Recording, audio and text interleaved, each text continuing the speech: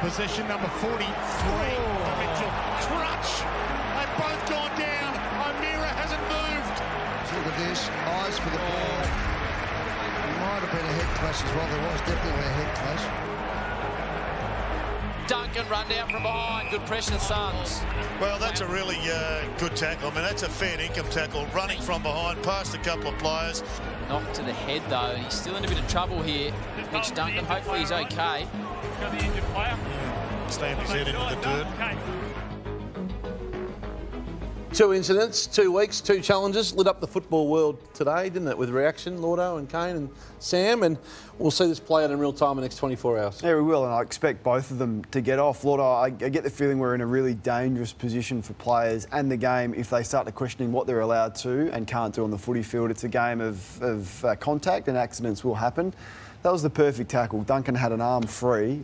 Was rewarded with a free kick, yet he gets 2 weeks. It's an amazing decision. This is the big one. If he is to go, if that is to stay as a 2-week penalty, I think the football world's going to go berserk. I'll be shocked if Nick Holman isn't playing on the weekend, and what do we make of the MRO after that? I'm not so sure.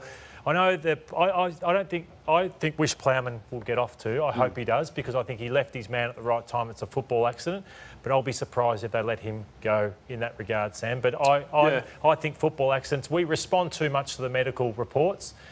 Concussions a thing though, isn't it? It's becoming a factor in. It is a big factor. But it's still a tough game of football, and accidents do happen. And I think they were both accidental moments in the game. Once again, I'll say putting your knee up in a marking contest and getting someone in the head is a much more dangerous action than what Holman did on Duncan there. So we've got to be really careful if we take high marks and any accidents with the head out of the game. Here's some of the reaction. Steve Hocking, by the way, won't worry about the reaction. He's the sort of guy that will stare that down if he doesn't believe in it.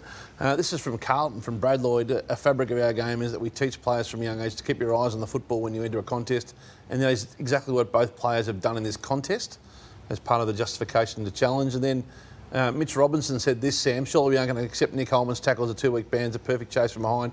Nothing ill. Duncan was concussed. It's unfortunate. It's a risk we take playing contact sport. I reckon if you surveyed the industry, it'd be a 90-10 on that, I reckon. Yeah, I think Holman, I don't think that hearing will last long. I think he'll play this weekend. The Plowman one for me, Cornsy's a bit harder. I mean, if he was going to spoil, I think we would have seen more of a right fist action from around. He was clearly going for the ball. There's nothing malicious in it, but just because of the precedent that's been set with concussion and the Patrick Dangerfield incident earlier in the year, granted they're not similar, I think he's going to find it harder to be playing this. Yeah, I think they'll both get off, which I think is an even bigger issue for Michael Christian, because then he questions his power over the game. He's allowed to make a decision though, and then that's what the system's for. What about the umpires? The umpires now. So Holman got a free kick for holding the ball, and it was play on Sam. They've got no correlation though, really. I mean, umpires make a decision in real time. Chriso's got 5 to 10 different angles. So will they come out and say they got those decisions wrong then as well, the umpires, judged on that then? Well, because yeah. The confusion. But I just want to talk about Tex Walker too, because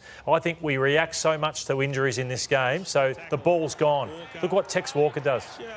But because Oliver plays out the game and gets 40 and isn't off with concussion, he gets a $2,000 fine. So you're saying that action is much worse than Nick Holman's? Yes. Yep. I think we would agree with that, but you've got to have something on the impact, don't you?